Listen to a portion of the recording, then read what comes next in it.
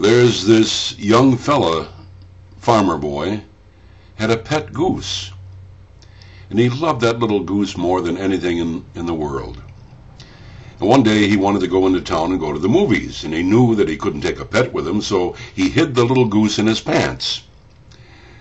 He bought a ticket, went to the front row, and sat in between a couple of elderly, gray-haired ladies.